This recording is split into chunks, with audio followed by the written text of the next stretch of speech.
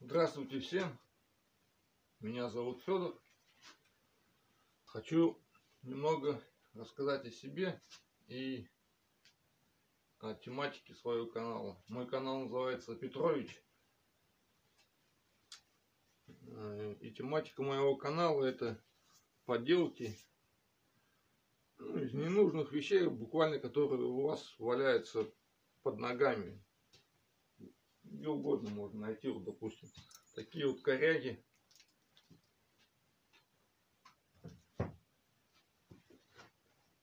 Шпилы березовые, сосновые, тут без разницы.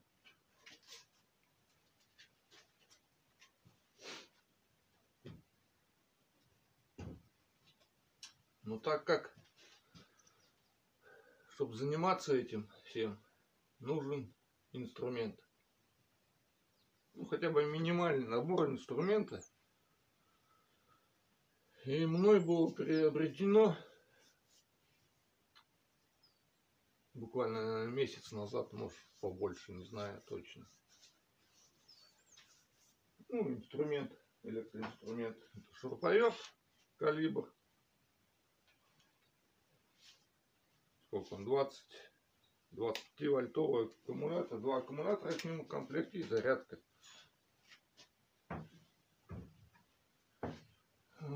Дрель тоже калибр. —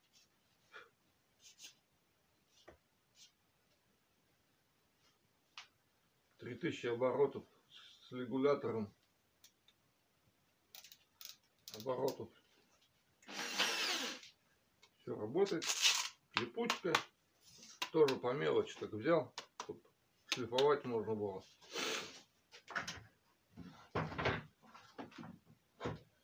Так, что еще?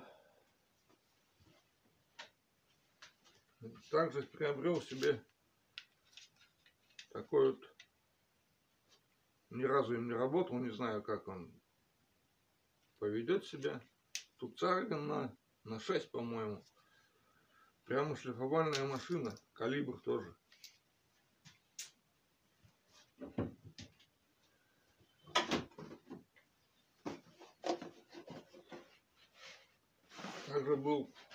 Также взял я вот гравер Ресанта.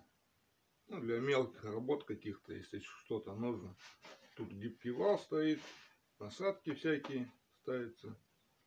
Ну, то есть для мелкой работы, я думаю, пригодится. Также трубцины взял. Большой набор. Такие маленькие. Тут простые, такие закручивающиеся. Думаю, пригодятся они мне. Взял себе диск отрезной по дереву.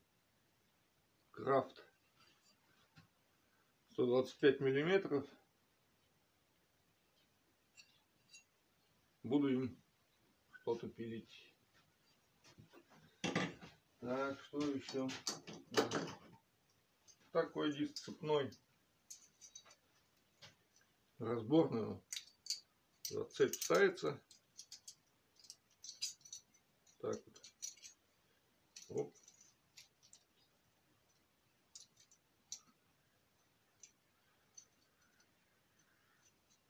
Да ё-моё. Не могу.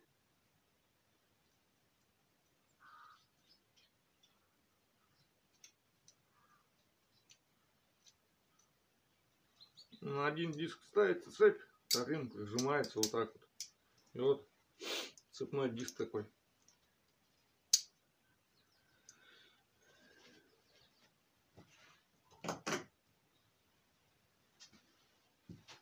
Ну, еще, конечно, кое-что надо прикупить. Но сегодня хотел вам рассказать еще одно покупки мои. Это УШМ Болгарка DEKO. 1100 оборот в минуту. 125 диск у нее. И вот, ну, она недорогая, дешевая болгарка. И сегодня я решил отшлифовать стол. На чем я буду работать этой болгарки. Сейчас я вам покажу стол.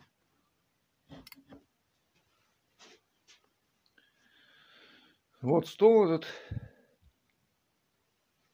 Он был покрашен зеленой краской.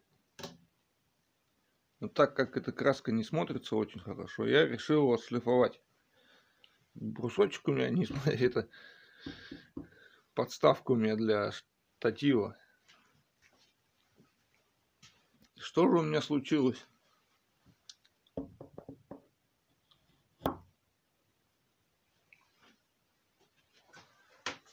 Я буквально даже, ну не знаю, половину, может, отшлифовал вот этой болгаркой. И она у меня сгорела. Вот сейчас посмотрите, как это было. Потом продолжим дальше.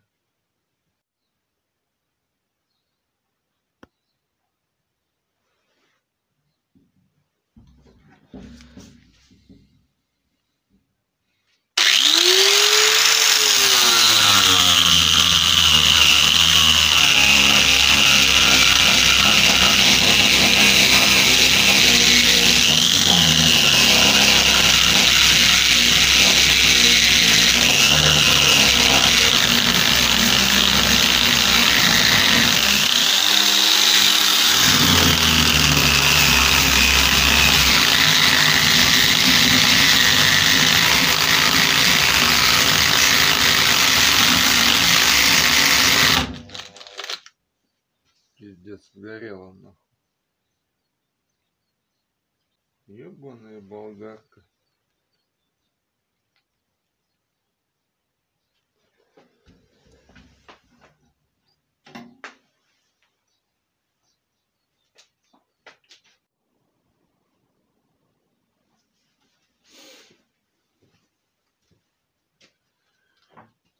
Ну вот, дошлифовывал я уже потом вот этим, вот этой дрелью с насадкой липучки. 40-ка наждачка стоит здесь. И, короче, я стол все равно дошлифовал. И вот что хочу сказать. Блин, как говорится, скупой платит дважды. Денег пожалел, надо было сразу брать нормальную болгарку. А сейчас вот голова болит, блин, надо покупать новую. Народ, не берите дешевый инструмент. Я, конечно, не говорю, что у меня вот это все дорогое, но вот эта вот фирма DEKO, блин, это правда одноразовая болгарка. Ее хватило буквально на 20 минут. Все, она задымилась. Вон, она даже заклинила просто. Вообще не шевелится. Диск открутился, а сама не шевелится. Такие вот дела. Надо сейчас собираться, ехать за новой болгаркой. Пробовать что-то делать из этого. Блин, тут буквально, не знаю, из всего можно хоть что сделать. Тут у меня здесь куча горбыля. Вот даже из этого горбыля можно что-то сделать.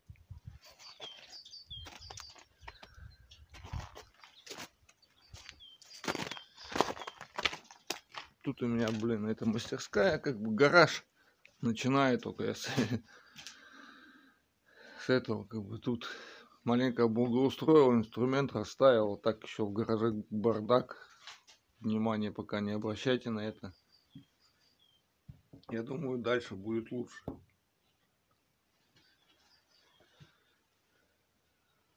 Кому интересна эта тематика, такими вещами, вот, что из всяких коряк можно делать. Я не знаю, вот это, допустим, может быть светильник.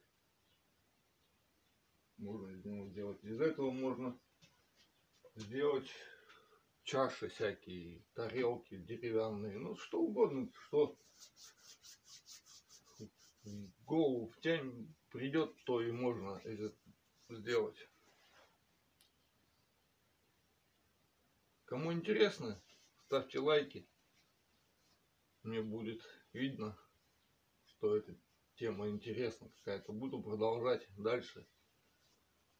Но сегодня пока мне вам показать нечего, какие-то изделия, потому что я еще ничего не делал. И вот хотел буквально сегодня что-нибудь. Вот, отшлифовал стол.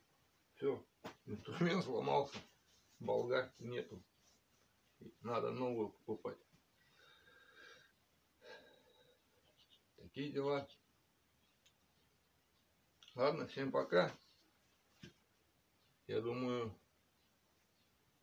будет видео уходить уже следующие, как я буду что-то изготовлять из этого, и там из грабеля, не знаю из чего, видно будет.